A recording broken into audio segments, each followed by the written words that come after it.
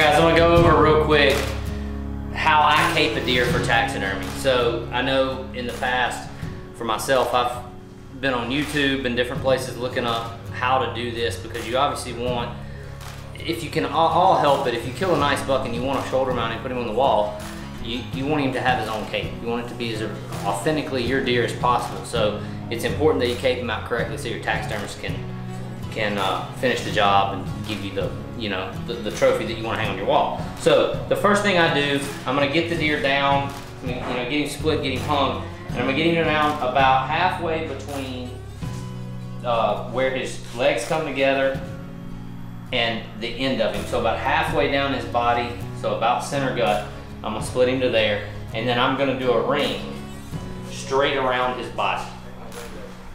So I'm basically going to cut and spin him straight around his body. So we'll have a cut to there. So you can be as fine as you want here, but really you're this far back because you're trying to give your taxidermy plenty of hide for that shoulder. So you don't have to be extremely fine, you just want to ring him and get as much of this that taxidermy can use to stretch over the form. So the next thing you're going to do is you're going to ring these legs, because we're going to end up going up and tying into that cut. So I'm going to find the joint in the leg.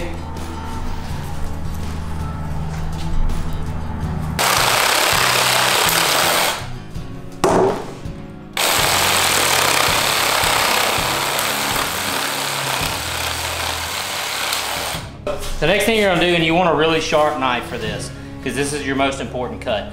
You're going to cut right down the brown and white line all the way into the armpit, and then you're going to go straight up to your cut where you rung him.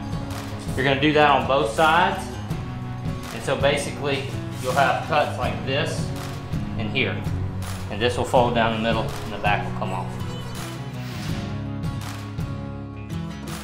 The most important thing when you're doing this is to make sure you stay on the white. Don't cut into the white and don't cut into his chest area. Get into his armpit and then go up to here.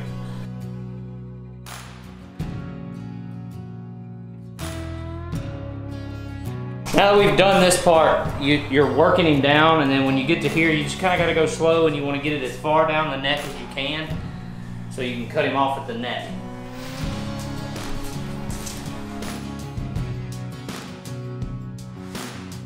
Now that I got it down the neck, you're going to cut in through that neck roast meat, make a clean cut all the way to the neck bone, and then we'll saw that off.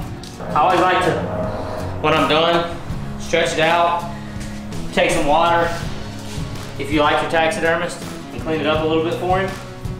So I like to stretch it out here, and then I'm going to fold it up, roll it up, sit it down in the back, take it to the taxidermist, and get your trophy mounted.